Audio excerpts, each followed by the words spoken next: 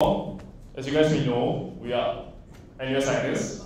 And for those that know us from like years ago, or like just last sem, this was us, right? So recently we had like a rebranding campaign, changing barcode board to now our new logo that we affectionately call Quackers. So if you guys don't know, the old logo, you can actually scan the barcode and actually resolve to something. I'm not gonna ruin the surprise for you guys. You guys can try to scan this when you guys are free. Okay, I'll like stay here for 5 seconds so that you guys can snap a photo and scan it when you are free.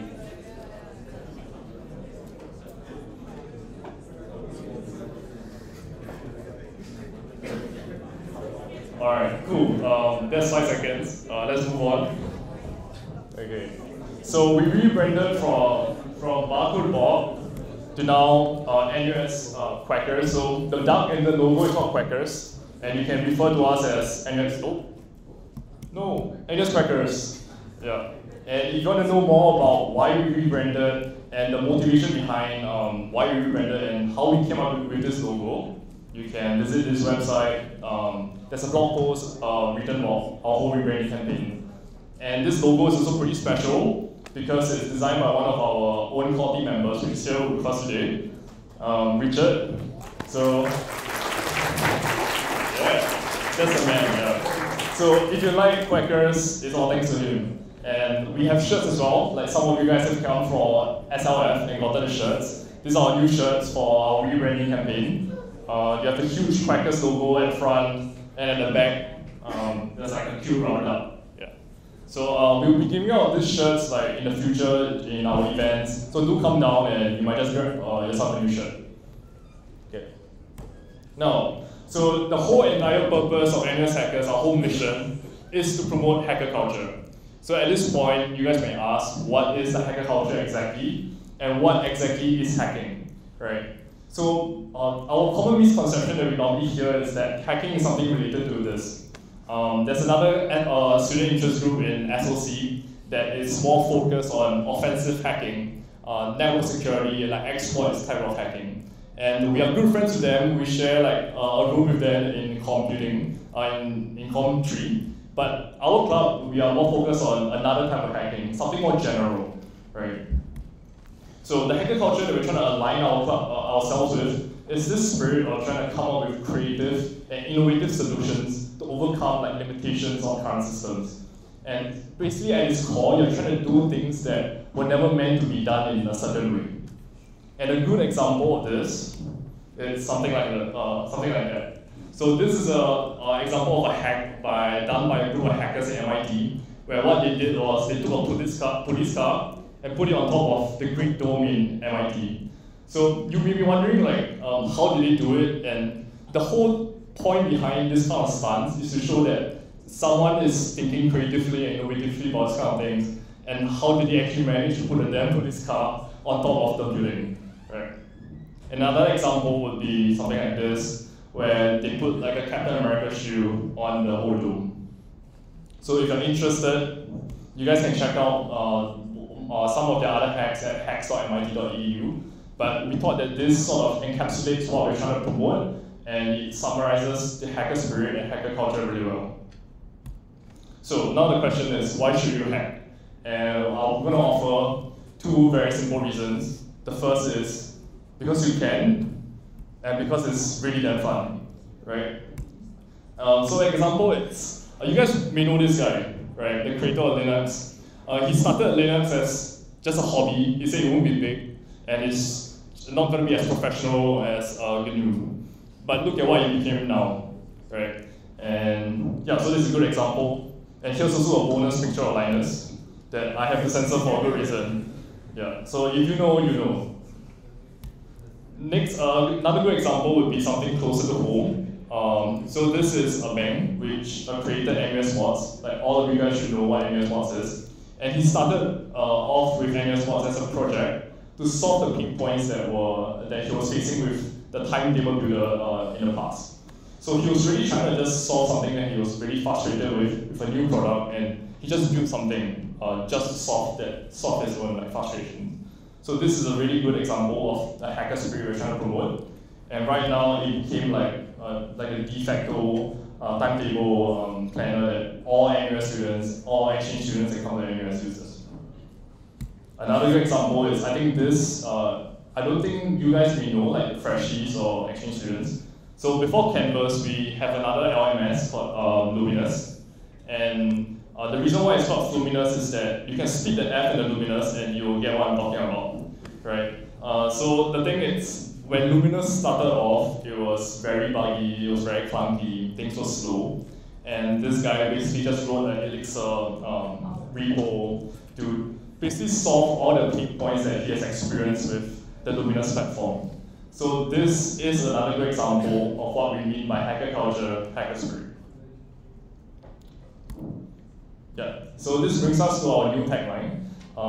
What it says is, you should just build anything and just build something. So find a problem you want to solve and just get started with building.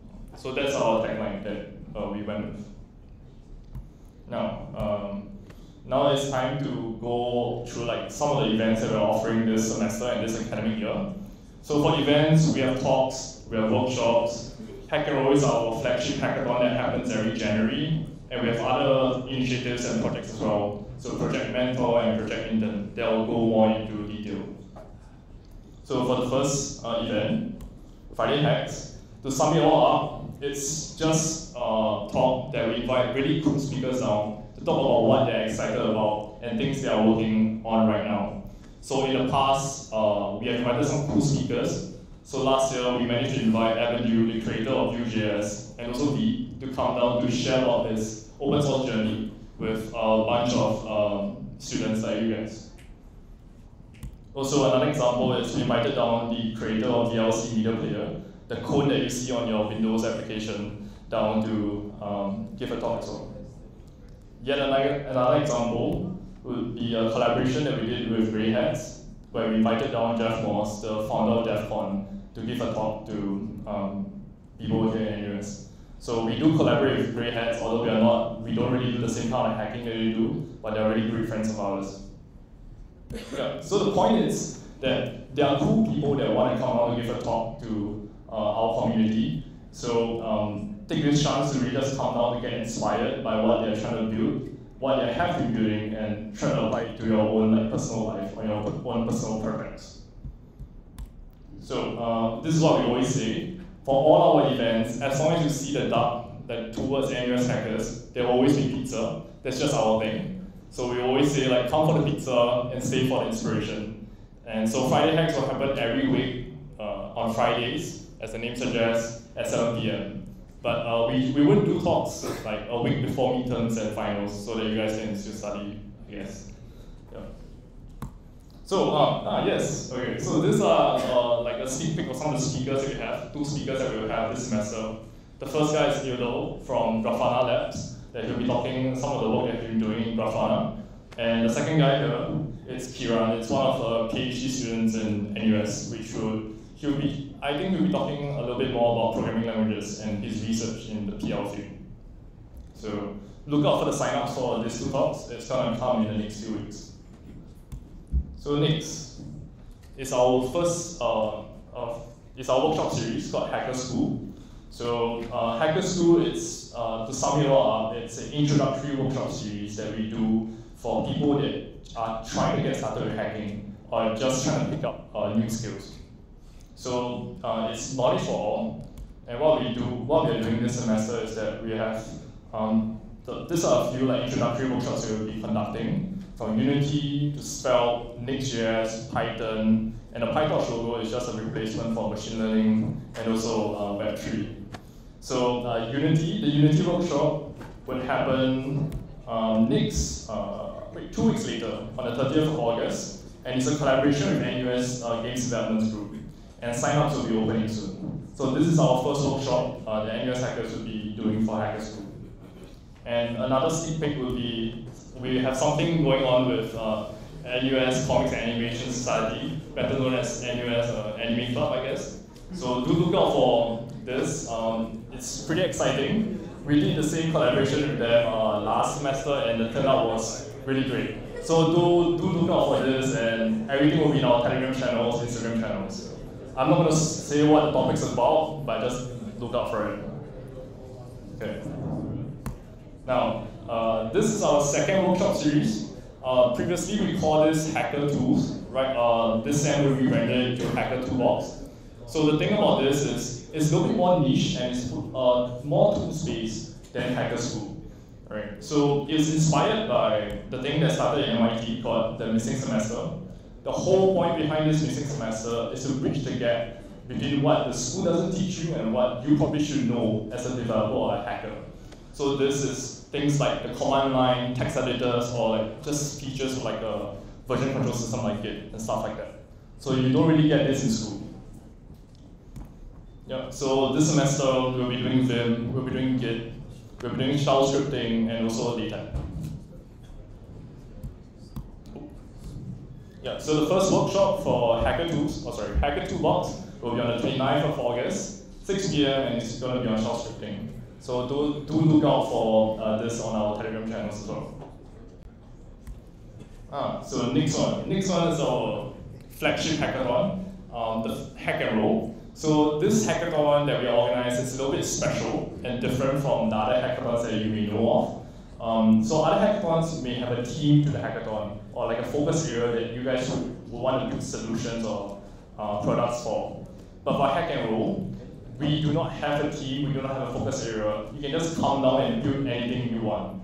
Like literally anything you want, from a software hack to like a hardware hack or anything that you want to do.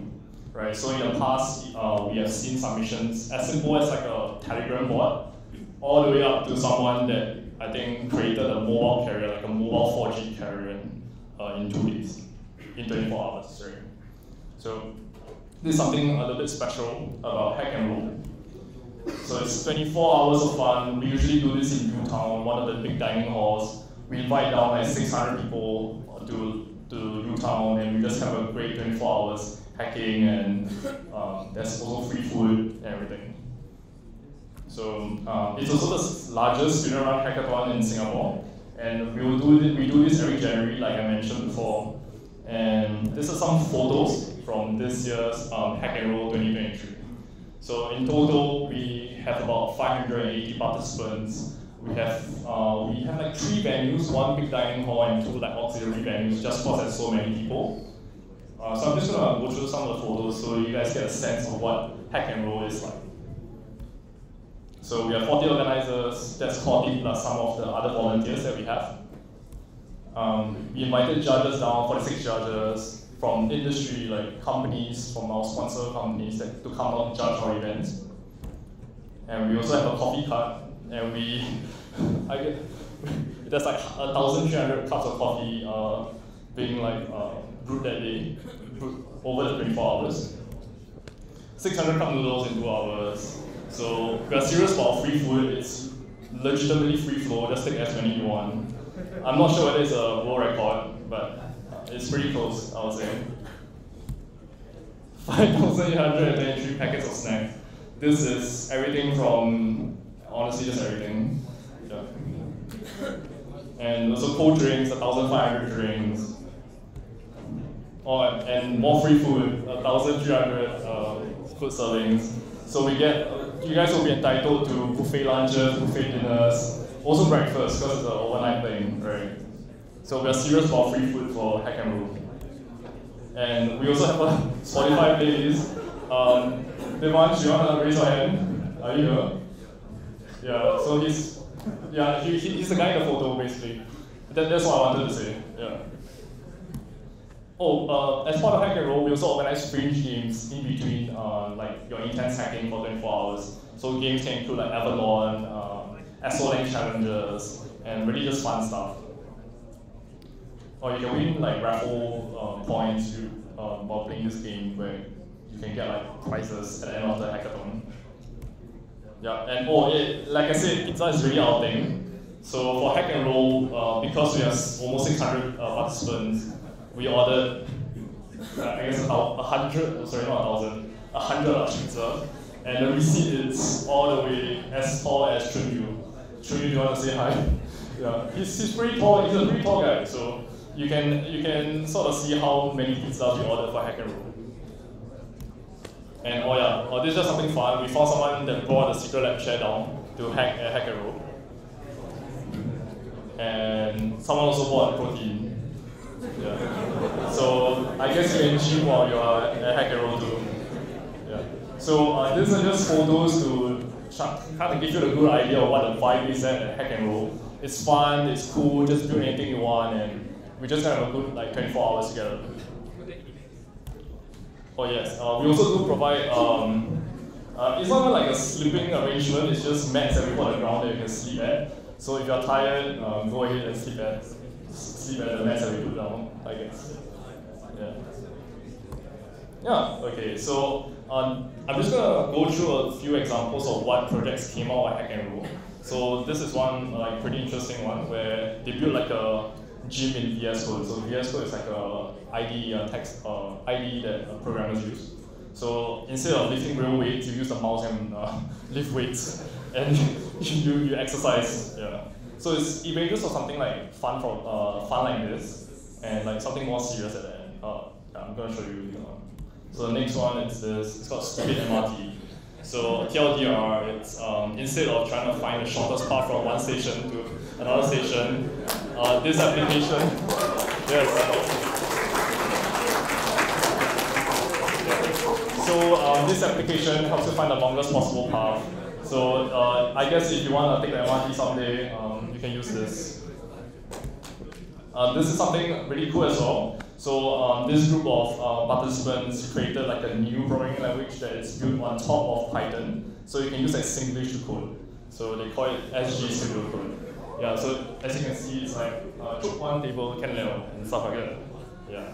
So it's really cool stuff that's going on in Hack and Roll. Next one is, I believe, it's a translation application.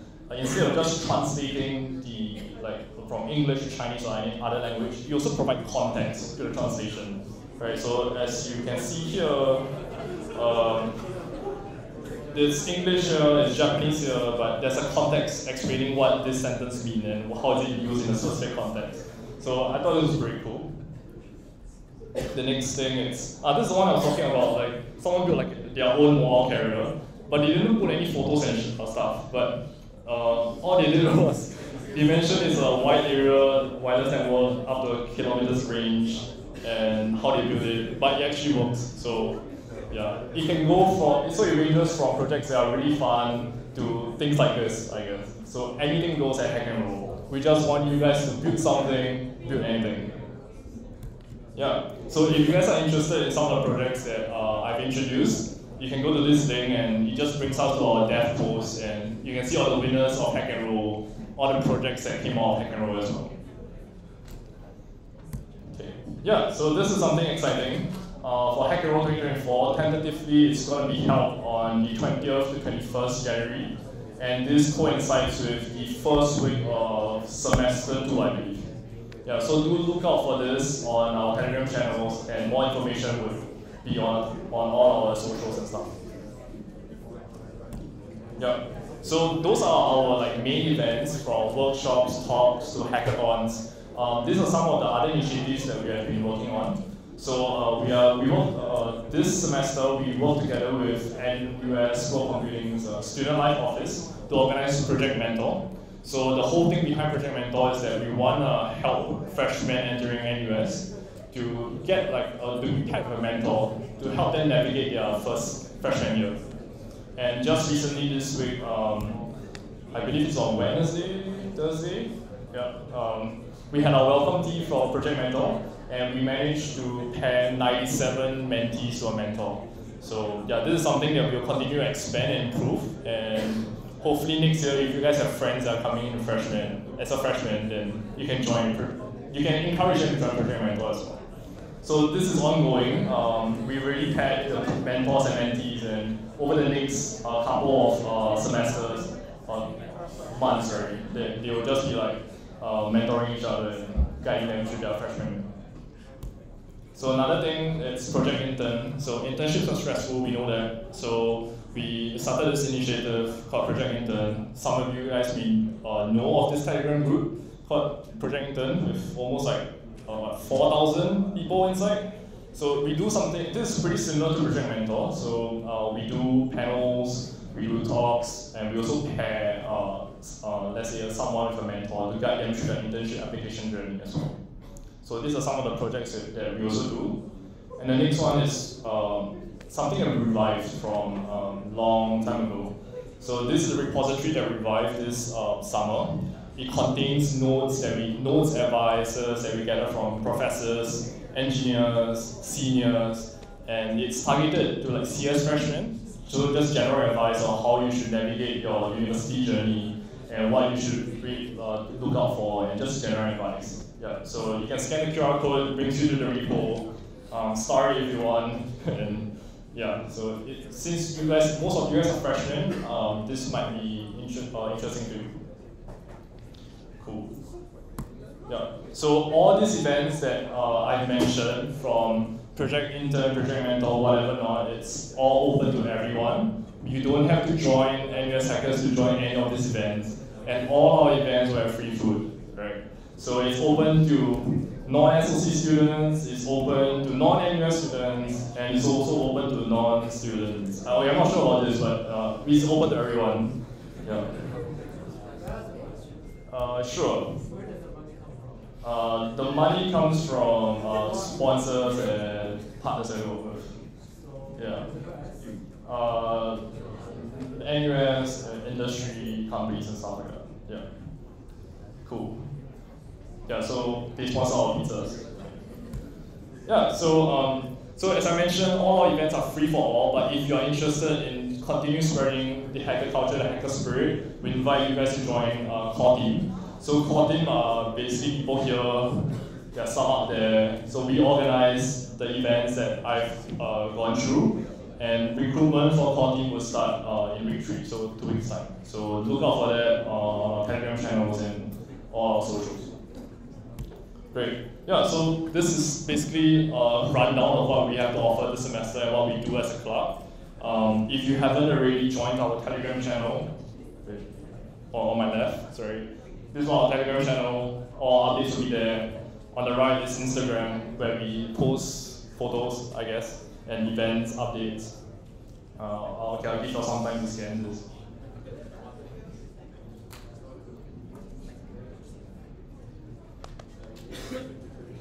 Okay, I think that's enough time. Let's move on. This is our website. When you go to this this link, it redirects you to our website. Yeah. So everything from event schedules, updates will all be on our website as well. And yeah, if you want to like chat with us, you can email us at active@nushackers.org. We'll always just reply you from there. Yeah, and that's it. So yeah, I'm done. So okay.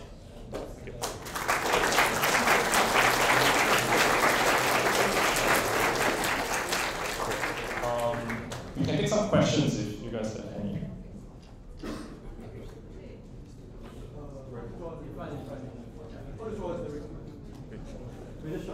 Okay, the question is, how do we join the... Okay, so I guess how do you apply for Core Team? Okay, so the question is, how do you apply for Expo/Core Team? So Core Team is our Expo. Recruitment will start week 3, as I mentioned. So all it is a Google form you fill up, and then afterwards we'll just plan like a coffee chat with you. We can do it over lunch. Yeah. Yeah. So all sign-up links for like Core Team application will be Telegram. It's not yet out, but I just look out for it. Maybe in the next week we'll publicize it. Yep. Hi. Okay, the question is, can we join as a member instead? Okay, so just to clarify, NUS Hackers do not have a membership concept. So everything that we organize is open for all. You don't have to be a member of NUS Hackers. You can just come in anytime you want. Anyone can just come in anytime you want. Only if you want to plan these events, yeah, then you can apply to join Core Team. Yep. Can you apply for the mentor program? No. Yeah, so he's in charge of the mentor program, and he says no. Yeah, we have like overwhelming response for the mentorship program. So mentors, we have like 100 over mentor sign up, right? And like 400 plus mentee sign up. So there's a lot of overwhelming response for that. Yeah. Any other questions? Any other questions? In the hack and roll, as you said, we can create anything. So it can include circuit boards as well. Yeah, for sure. So from software to hardware, anything goes. And we also provide like a hardware booth for you to rent hardware. Any other questions? Yep. What's your favorite part of being in NUS? Okay. Okay, so for me, so last year I was actually part of the Friday Hacks committee, so planning this as well for our previous president. And I think the most rewarding and most exciting part is when those like big name speakers sort of reply our emails. And it's like very rewarding when they come down and give like a talk and see how so many people come down for it as well. So that has been like a great experience. Yeah. Who was your favorite speaker? Definitely Avenue. Yeah, because a little bit of context is that when I started web dev, I started out with Vue.js. So to see like come like full circle, have the man himself come out for the talk, it's pretty special to me. Yeah. Tabs or spaces? Sorry? Tabs or spaces? Tabs. Good. Wait, are there any like spaces people here? It's a tab to convert to a space. Alright, okay, let's not start the debate here. Cool. Wait, how wide are your tabs? Sorry? How wide are your tabs? How wide am How I? many spaces wide are your tabs? My Each tabs. moderate. Oh, my tabs? Yeah. Oh, this is pretty controversial, I think. My tabs space or size is 2. Oh, what was it, the woo? Wait. I don't want it to be too wide, like too spread out, so I just set it like smaller. Yeah. Wait, what's like your usual? Oh, wait, you have a question? Oh. Okay. Any other question?